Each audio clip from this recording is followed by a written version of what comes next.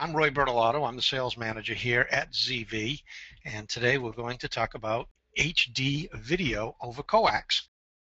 So first of all, what is digital modulation? Well, a little bit of history.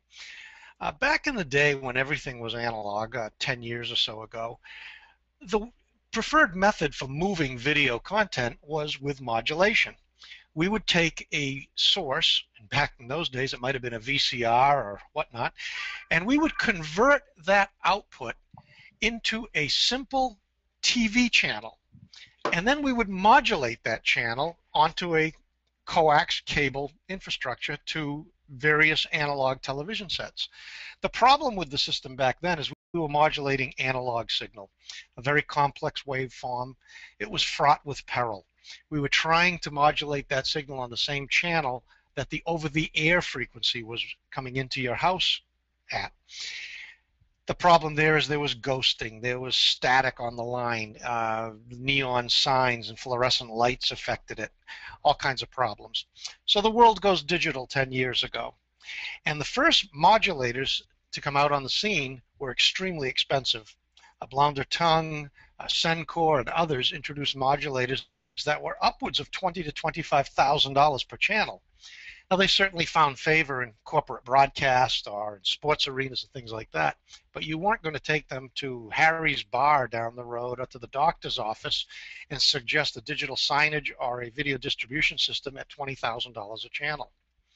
So ZV, about 6 years ago, found a way to create a cost-effective modulation system. First product we introduced was the ZV280 Pro, and that unit retailed at the time for $2,500, and it revolutionized the industry.